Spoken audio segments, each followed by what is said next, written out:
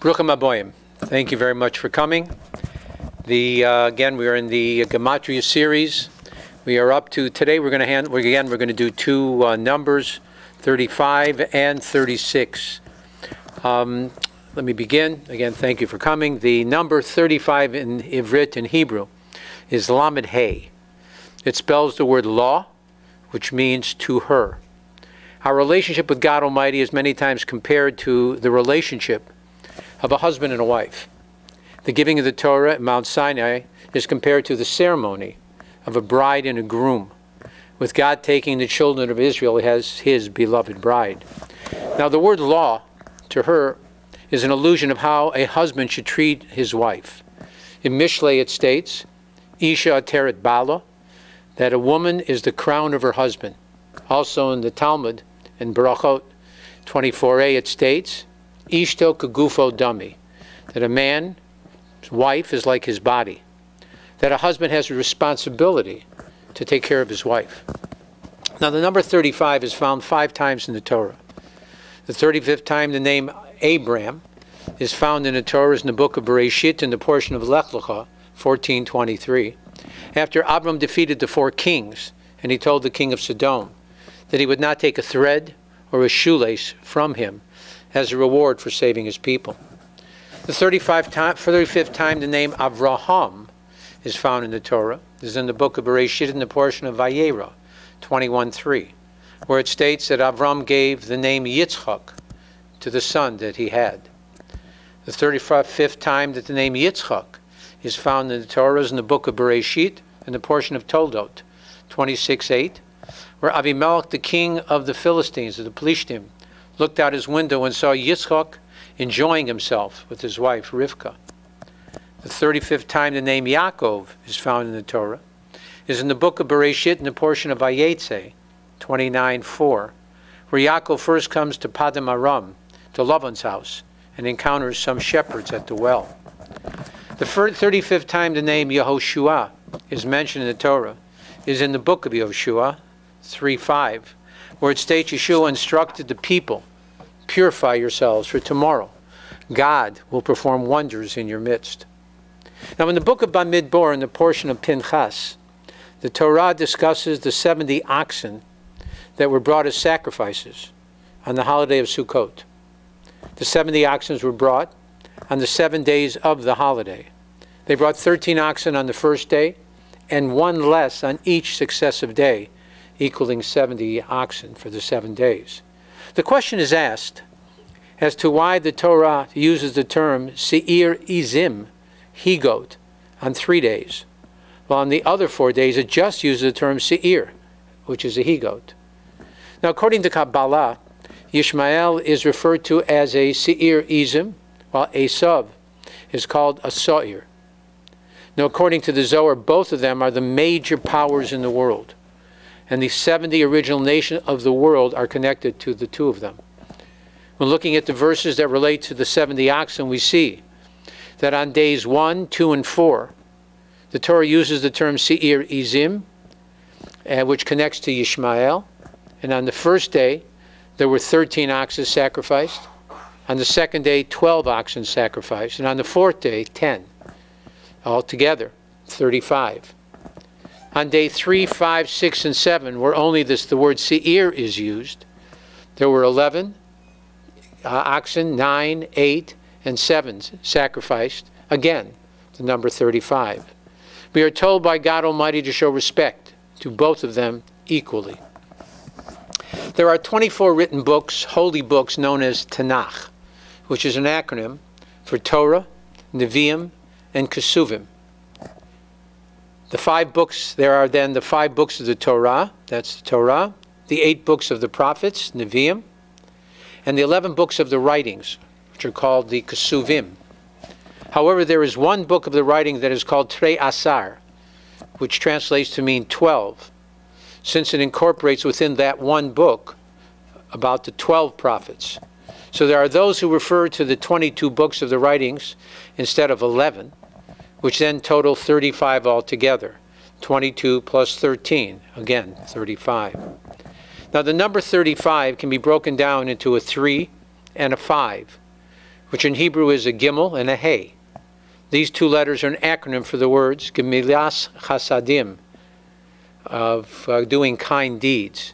Again, the letters hey and chet, according to the Kabbalistic way of doing things, are interchangeable. The Rokeach states that there are 35 expressions of light that are found in the Torah. Now, what else is interesting is the word Yehudi, which means Jew, is, the Gematria is 35. We are called Yehudim, Jews, which comes from the word Hodah, which means thanks. Thanks to God and thanks to man. Again, may God bless us through our acts of kindness and gratitude that we merit the coming of Mashiach Tzidkenu quickly and in our time. I'd like to continue now with the number 36. The number 36 in Hebrew and Ivrit is Lamed Vav. Both the Lamed and the Vav are hooks that connect heaven to earth. The number 36 is twice that of the number of the word Chai, which means life, which has a gematria of 18. So 36 alludes to two lives, one in this world and one in the next world, the world to come. And just like the double term when we say in the Torah, Mos Yumas, which translates to mean you shall surely die, which is an allusion to of death in this physical world and also death in the spiritual world, two deaths. Now 3 plus 6 is 9, which has a connection to the word or, which is light, which is spelled Aleph, Vav, Resh.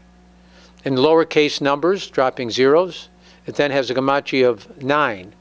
1 plus 6 plus 2, again, equals 9. There are those who say that the main theme within the number 36 is that of or, light. Now, prior to Adam's expulsion, first man, from the Garden of Eden, from Gan Eden, he was given use of a primordial light for 36 hours.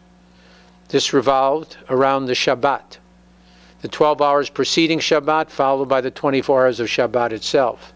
12 plus 24, 36. This primordial light enabled man to see the whole picture. Through this light, one was able to see the world from one end to the other. Once man had sinned by eating from the tree of knowledge, the Eitz Hadat, and brought evil into the world. God decided to hide this primordial light so that it would not be used for evil and set it aside for the use of the righteous, again in the world to come.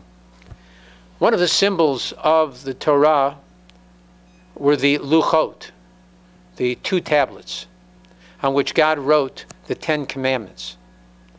They were given to Moshe when he went up to Mount Sinai.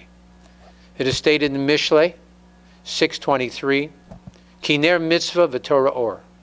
A mitzvah is a lamp, and Torah is light. The dimensions of these tablets were 6 handbreadths by 6 handbreadths, namely 36 square handbreadths, again 36. The last book of the written Torah, Devarim, begins with the word Elah, Elah HaDevarim. Elah has a numerical value of 36. The book of Devarim is called Mishnah Torah, the review of the Torah. Moshe began teaching the book of Devarim on the first day of Shvat and continued for 36 days until the day of his death, which was on the 7th day of Adar. As mentioned before, there are 3 sections of the written Torah, Tanakh, and 6 orders of the Mishnah, which makes up the oral Torah. 3 for Tanakh, Torah, Nevi'im, Kesuvim, and 6 again for the 6 orders, 3 and 6, 36. The holiday of Chanukah is connected to light. We celebrate the holiday, which connects to the miracle of oil that should have lasted for only 1 day, but miraculously lasted 8 days. So to commemorate this miracle, we light a candle each night during the holiday, adding 1 more to the total until we reach 8 candles on the last night. There are therefore 36 candles that are lit in total. According to Kabbalah, these lights correspond to the 36 hours of the primordial light that Adam had when he was first created, that is now concealed and waiting in the world to come. The Talmud in Sukkah 45b states that in every generation there exist Lamed Vav Tzadikim, 36 righteous individuals. These 36 tzaddikim are the pillars that the world rests upon. It is said that these individuals are not known to the public. Others say that these 36 are not only hidden from the world, but even they themselves have no idea that they are part of what we call the Lamed Vav. It follows that this group of 36 correspond to the 36 lights related to the Or HaGanuz, the hidden light. Moshe told Yoshua before he died that when he, Yoshua, would conquer the land of Canaan, he should always lead the nation into battle. One time, Yoshua did not lead the army, which was at the Battle of Ai, and 36 men died in that battle, and they suffered their only defeat. According to the Ramban, the loss of 36 refers to the single death of Yair ben Menashe. He was as great as 36 judges, which constitutes the number majority of the 70 members of the Jewish High Supreme Court, called the Sanhedrin. It is interesting that the name Yair means, and he will illuminate, which also relates to the symbolism of Or, light. May God Almighty enlighten us to be able to see only truth in this world, and with that knowledge, help us to usher in the coming of Mashiach Tzidkeni quickly and in our time. Thank you very much for coming. God bless and Shabbat Shalom.